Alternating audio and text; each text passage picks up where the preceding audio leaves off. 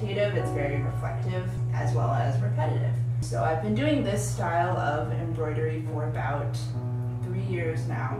And my work in general discusses emotions, relationships, and how that looks in a geometric and semi-abstract form.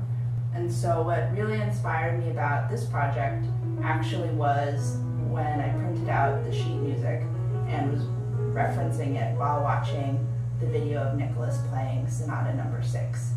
I was really inspired by how there was so much motion involved in your arms, and the fact that you would have to be playing sometimes with your elbows and your whole hand. It was very labor intensive. Your body was completely into making this music, and that drew me to the dyeing process of indigo. And so I dye my pieces at Praxis Fiber Workshop, which is located in the Waterloo Arts District in North Collinwood. And we have a Japanese style indigo vat that has been fermenting and in the process of being made for about 3 years. And this summer was the first time that we could actually use the dye.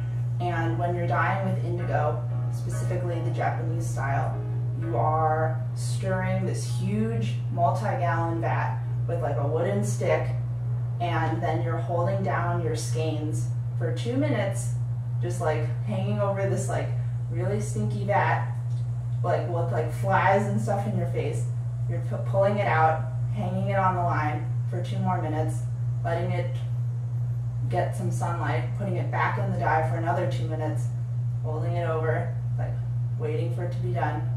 And so this process repeats itself depending on how long or how deep you want your color to be. And so that process reminded me of the process that was created for Sonata No. 6. So that's how I landed on this color and the process of making it. And when I was actually designing the piece and how the composition is arranged, I wanted a shape where there was no beginning or end. You're constantly moving throughout it. And I wanted to kind of evoke that constant movement that I felt when I was watching the piece as well. Like, so if you come into here, you can see that there are swirls, there are like movement throughout, and that's what I wanted to showcase.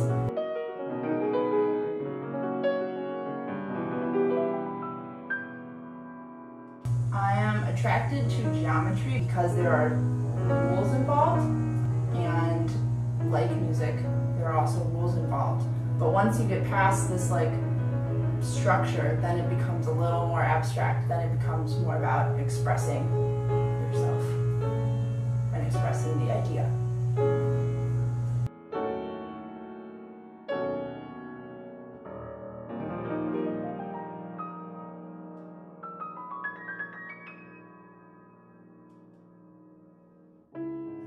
I chose indigo mainly because of how the labor that's involved related to the notes that I was reading on the sheet music as well as the video.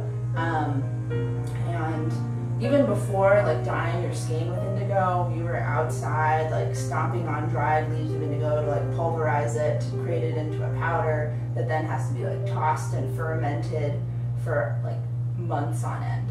It's a very labor-intensive process, and that was something that I wanted to highlight in conjunction with the fact that when you're playing the piano, you're like hitting with your elbow, you're like moving all over the place. It's not just your fingers and that's it. It took me about, I think, 20 to 30 hours. I never actually like timed it specifically, but like one day I'm gonna do it and actually like clock it in. And I've done this shape before, and someone has mentioned that this shape kind of reminds them of like a record or a CD, and like I hadn't seen that before, but then I was like, oh my god, that's actually really cool, who would have thought? So that's why I chose like this shape again, in addition to the fact that there's no beginning or end. It kind of just, the emphasis is on the movement, the shape as a whole, and then the stitches inside. I also didn't want to focus specifically on any of the movements in particular. I wanted to focus on the sonata as a whole.